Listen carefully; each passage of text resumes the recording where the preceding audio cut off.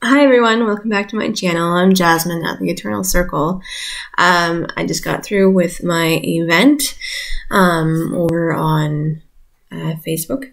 It went very, very well and I had a lot of fun and I enjoyed myself. I even got to open up my new deck that I got yesterday just to kind of get a feel for it. And oh my goodness, I'm going to have so much fun with it. The energy on it is so nice. It's so nice. And the pictures on it are just so beautiful. I look forward to connecting with it even more so later on. So today I'm just going to talk a little bit about how I can do my tarot and how I can do my past life paintings for those who are curious. So sometimes during our lives, like we're a little bit busy with work, our children, our family, what have you, that we just don't have time to sit down and be one-on-one with someone, getting a reading done, okay? And that's fine. You don't have to sit down one-on-one with me. You don't. You just need to send me a picture of you, okay? Just your face. Just your face. Nice smile, you know. And send it to me, okay? Yeah, book me the appointment first, okay? And then send me the picture. All right. And what I can do from there is I can read you, okay? So I connect through your picture by using your eyes. And eyes, I will say this, and it's the easiest and truest saying I have come across, is the eyes are the windows to the soul. Okay, so it is the easiest way for me to read someone is through a photograph. All right, especially if that person is very kind of like shielded or very protective of themselves. I might even ask for a photo then, right, when I'm reading for someone. So we can do it that way, okay, because things get busy, things get chaotic, but you still want that reading, right? And so what I can do is I can either do a video or I can type it up. Okay, typing it up is a little bit easier for me to do if I'm going to be doing that route, only because of the fact that I do have 3 little children, okay? So it's easier for me to type it up and send it to you. I will take a picture of the cards that I have picked out for you, so that way you can see it, all right? And put it on with your write-up and send it to you via email, okay? So make sure that you do have an email or somewhere where I can send your reading to, all right?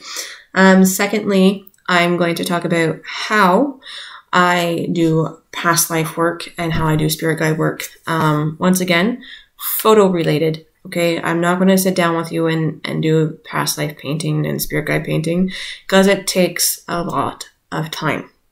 Okay, so it's not like I can paint a picture in an hour and be done. That's not how it works. Okay, I can maybe sketch it out within an hour, and then maybe, just maybe, I don't even know if I could sketch it out in an hour. It depends on how much detail needs to be in there. Okay, but a painting usually takes me about 2 to maybe 4 or 5 days to do entirely. Okay, so I need to make sure that I have the right colors because past lives and spirit guides can be picky about colors.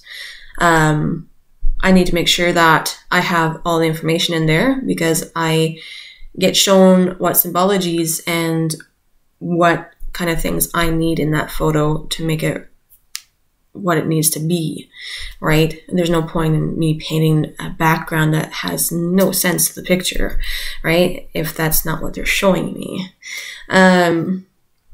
So I'm going to use one as a reference, and I've gotten consent from my client to use it. If you follow me on Twitter, you will see me use this a lot, okay? It's one of my newest ones that I've done for a client, okay? All right, so how I did the process was basically I sketched it out and then I took some notes and then I started painting. Well, let me tell you, very picky, okay? It wasn't like, oh, let's just put some color on that. No, it had to be shaded correctly. It had to be, the hair had to be correct. The wolf had to look like a real wolf. Like the color on the bush had to be that color. Like the symbol in the cave, there had to be that symbol in the cave. You know, there had to be that water. You know, all these things, all these tiny details had to be in there, right? Because that's what they told me to put in there. Okay, that's what I've been shown. So, okay, get me? When I'm doing a past life or when I'm doing a spirit guide painting, that is what they're showing me to do. Okay, so for instance, with this one, the symbology in this one is the new moon or the full moon in this one. I'm pretty sure, yeah, it's a full moon in this one. The wolf, okay, the rune symbol in the cave,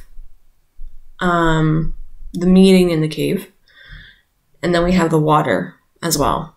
And these are all symbols, okay?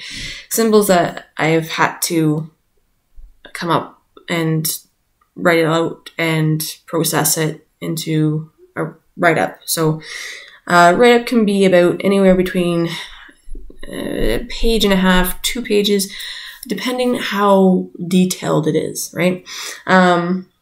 Even for this one, like she's wearing yellow, okay, and she's wearing a plaid skirt in the cave. Well, for me, okay, seeing this, automatically when I saw her, I felt connected to Scotland, okay?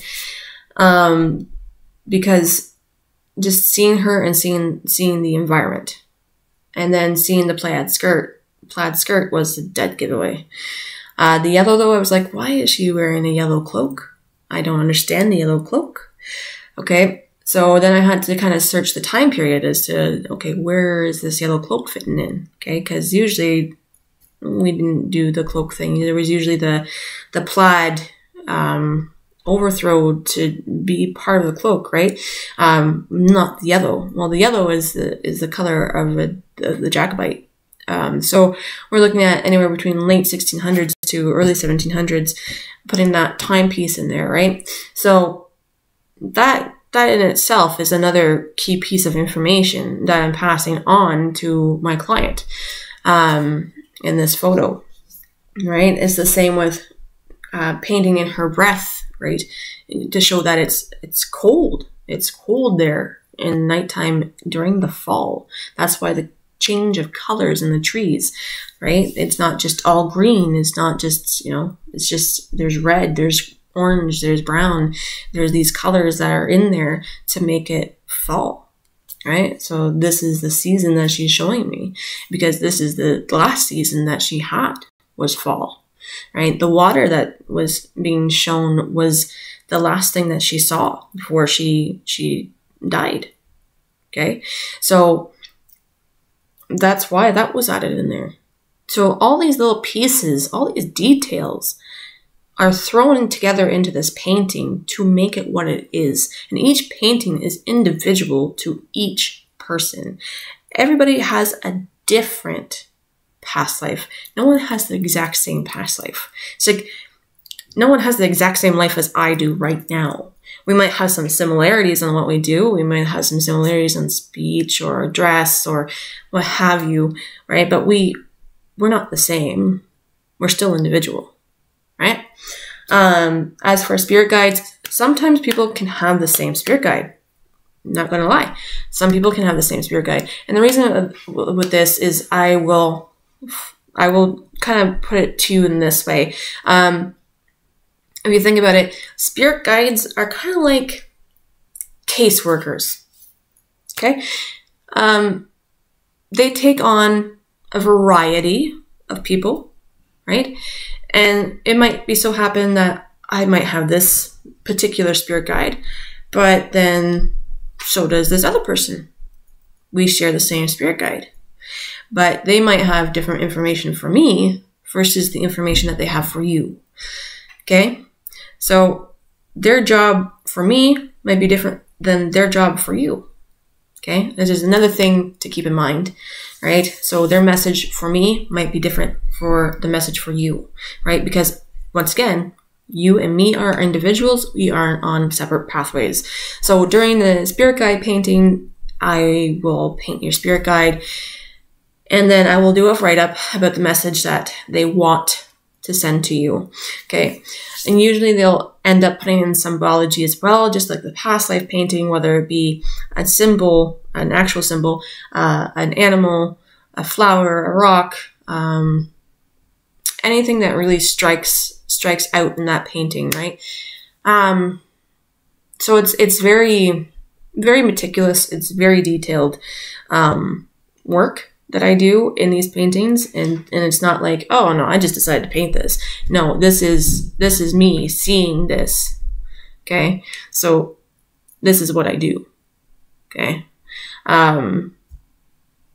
no lies there. No lies there. I've been doing past lives since I was 14. So I decided to do past lives because I had a very vivid dreams of certain past lives that I had. And it wasn't until my mom explained them a little bit more clearer to me that I decided to do a little bit more information on my own. So that's when I started to do painting my own past lives. Started to do more research on my own past lives and becoming more familiar with them, right? And then I started to branch out with my friends and starting to figure out their past lives and their connections and so on and so forth. So I've been doing past life work since I was 14. Okay. Tarot reading, I've been reading cards since I was 12. Okay. So I've been doing this stuff for about 18, 20 years now. And, you know, energy work and all that is nothing new to me. I'm used to doing all kinds of different things. I'm used to trying out different things. I'm used to being shown how to do certain things, like shown, like not like, oh, here's a book. You know, no. I get shown things like information, like from spirit into my mind. Like that's how it goes for me. I don't particularly delve into astrology. That's not my suit. So if astrology is what you're seeking, sorry dears, I don't do astrology, or I just don't do it yet. We'll see what my life path holds. Okay. I do some healing work here and there. Obviously I actually do healing work while I'm reading, which you won't notice while I'm reading for you because that's just how I do it. I just gonna slip it in there while I'm reading. So while I'm reading, I'm kind of doing my healing work for you, because everybody can use a little bit of love and care, you know, just how it is. Even if that doesn't seem like you need it, it's there. And I think that's all I have to say about what I do, really. I have been an intuitive since I was a small child. I think it's hereditary in my family. I got it from my mom, who got it from her dad and her mom. So she got a double dose. And I've passed it along to my children. So we'll see what happens there. So far, it's been very fun. My house has been very interesting with all the different energies and vibrations. So I've kind of got it balanced out now where it's kind of chill. It took me a while. It took me a while to kind of like, okay, we need to kind of do this and do that over there, and okay, all right, we're good. But for the most part, yeah, it's hereditary. It's generational, I think. And it should be interesting to see if my children pass it on to their children, for certain. And as far as I know, there is a druid connection through my mom's side of the family, which could explain quite a lot as to why I am the way I am and why she was the way she was. And it explains quite a lot about us. So anyways, without rambling on too much, that is who I am and that is what I do. And if you want to check out any more of my stuff, please, in the description, you can click on my links and send me a message. All right, ciao.